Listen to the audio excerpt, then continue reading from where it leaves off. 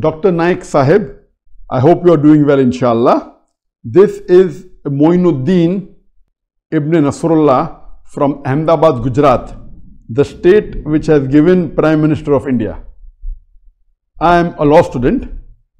Zaira Wasim was a young Kashmiri actor in Bollywood, launched through a blockbuster, but soon she left the industry writing a long post on Islam.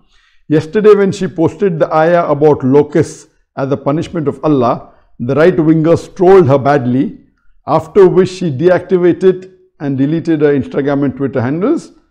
But she has recently again, a couple of hours back, come back on the Twitter. As a sister in faith, she should be supported, as kuffar are targeting her because she left haram and started practicing Islam. And she should be supported now. And the Twitter post is given where it mentioned Zaira Wasim on a Twitter. So we went upon them the flood and the locusts and lice and frogs and blood. Signs openly self-explained, but they were steeped in arrogance, a people given to sin. A similar question is posed by Muhammad Arsalan, Calcutta, India. Recently, we witnessed a cyclone and there was a massive flood and destruction. And also there was a locust attack in east side of India. I want to ask whether we can compare these calamities with Ayah 133 from Surah Al-Araf regarding the Pharaoh and his people. And the verse of Surah Araf chapter 7 verse 33 says, "So we sent on them the flood, the locust, the lice, the frogs, and the blood as a succession of manifest signs. Yet they remained arrogant, and they were of those people who were mujrimun." Regarding the first part of the question, there's a sister by the name of Zaira Wasim, who according to the questioner, she became very famous on the Bollywood and she was a Bollywood actress. And last year, she left acting because she realized that acting is not according to the Islamic principles. And for that, alhamdulillah, I personally really congratulate her and I support her for taking the decision for leaving the Bollywood. Because according to me, most of the part of the Bollywood is not appropriate for a practicing Muslim. And it really takes a lot of courage and sacrifice for a person who's famous in the Bollywood to quit Bollywood. So I really appreciate her. I thank her and I pray to Allah subhanahu wa ta'ala that may He guide her and give her more hidayah, inshallah, and may He reward her multiple times. And as I mentioned, that our beloved Prophet Muhammad said that anyone who leaves a sin and comes to the straight path, Allah rewards him. And the bigger the sin that a person leaves, the bigger is the reward. And for a person who was famous in the Bollywood and have received many awards, it is really difficult and requires courage and guts, which she has done. So inshallah, Allah will reward her multiple times more than the sin that she was doing. And I am not too much aware of the actors and actresses, and even my family doesn't watch the Bollywood movies. But last year I remember that my daughters, they told me about the sister Zaira Wasim and how she quit Bollywood, and she mentioned a very long lengthy post on her Twitter, and they forwarded it to me. And my daughters and my family, they are not aware of the Bollywood actors and actresses. But this particular Muslimah, they forwarded the message to me and I read it, and alhamdulillah, I really pray to Allah subhanahu wa ta'ala that may He reward her. And according to the question, she had posted an ayah of Surah Araf chapter 7 verse number 133 on her Twitter account, and she did not mention anything. And this is common, that the media which is right-wing media, or mainly supports this present unjust government, the BJP and the RSS, what they do, they take a quote and they add own information and they try and malign.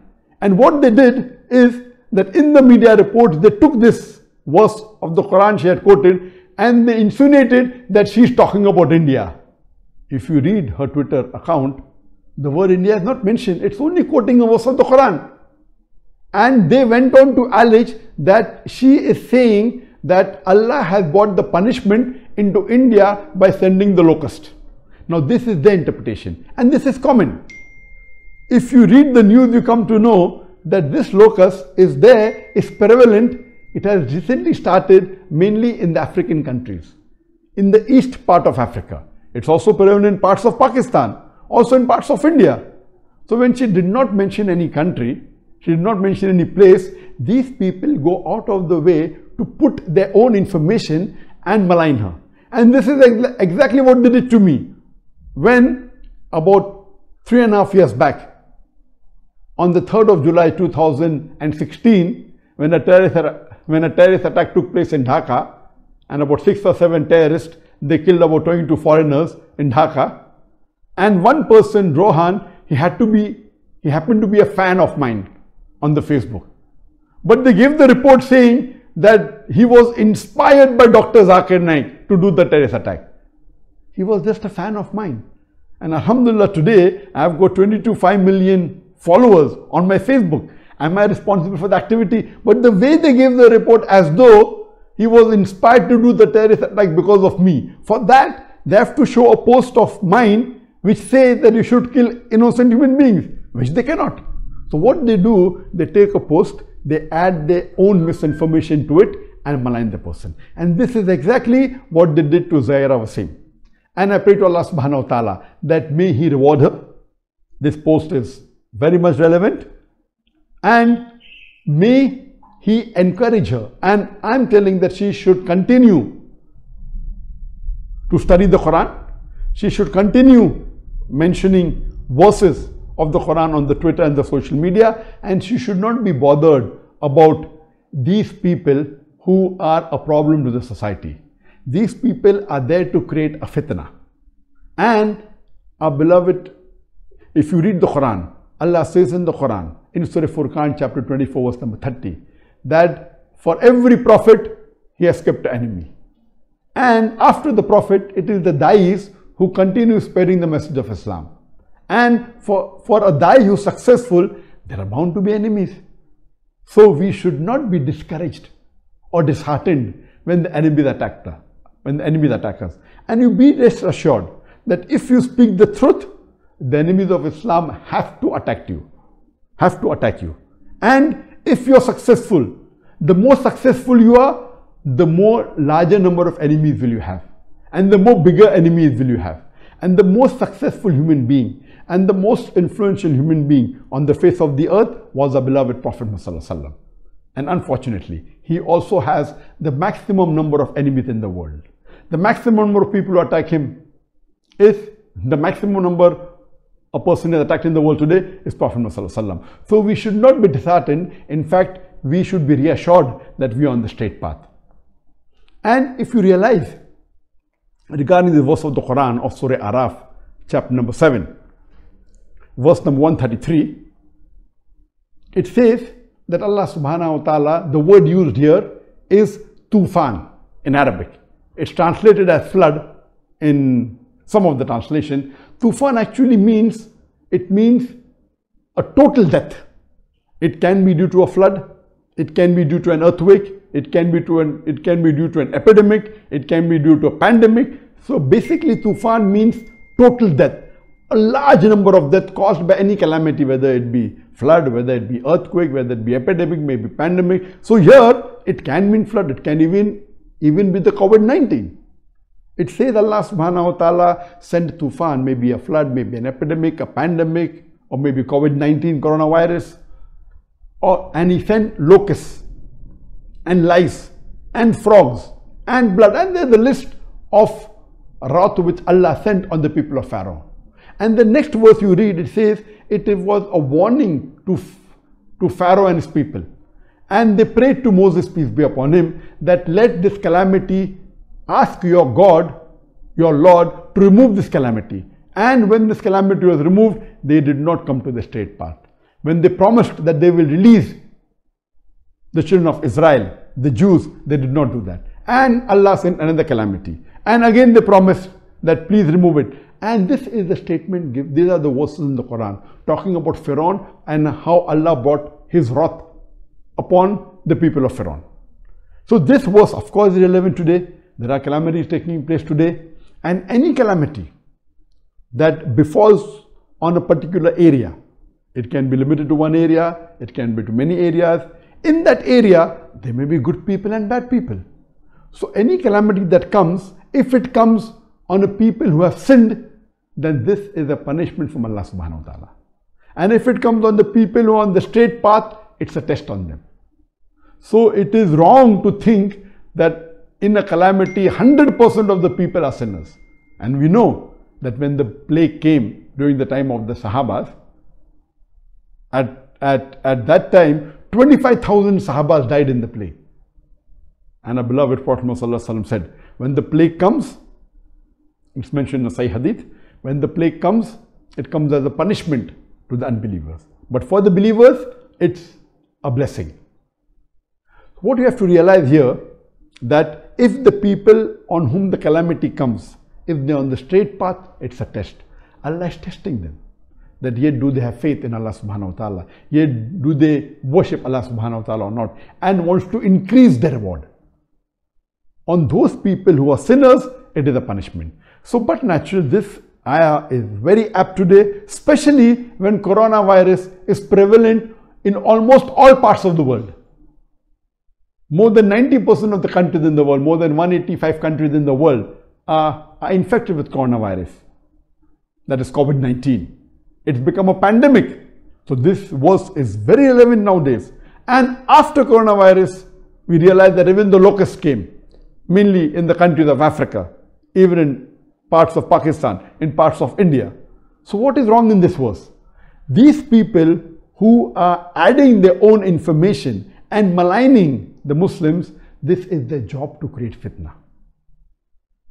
We should not be disheartened. We should continue more strongly. And what I believe, there should be an organization, a Muslim organization, which should be well versed with the social media. And any time when the enemies of Islam, they start spreading misconception about Islam or trolling a Muslim because of their popularity, the reason they are against Zaira Wasim is only because she left Bollywood.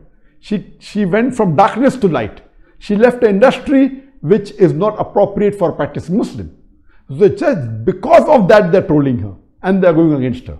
There should be an organization, a Muslim organization, which should be specialized in social media and see to it that they counter these misconceptions about Islam. They counter such people who are trolling the Muslims who are on the straight path. So I hope this, in short, gives about the verse of the glorious Quran. And furthermore, if you read in Surah Qamar, chapter number 54, verse number 7, it speaks about the day of resurrection. On the day of Qiyamah, you will find human beings coming out like locusts. The same word locust is used here. Why? Today science tells us that locust, it emerges from the ground and they gather together and they can, in 1 square kilometer, the number can be 40 to 80 million. They gather very fast and they can move in swarms covering 120 square kilometer.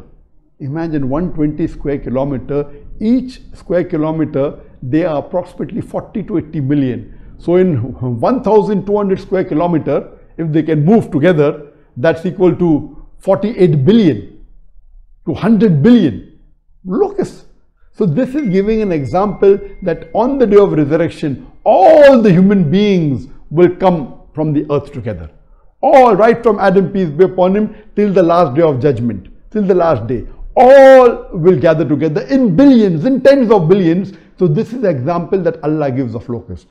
Giving an example, this would be at the time of the day of judgment. How will we again emerge from the dead? So this is reminding of us of Akhirah, the signs of Akhirah. So all these signs that Allah gives us makes a believer come closer to Allah subhanahu wa ta'ala and has more faith in the Quran And we pray to Allah subhanahu wa ta'ala that may He give Zaira Wasim more courage and more hidayah to study the Quran, to study Islam, and may she be able to take her former colleagues out of this industry to the straight path of Islam.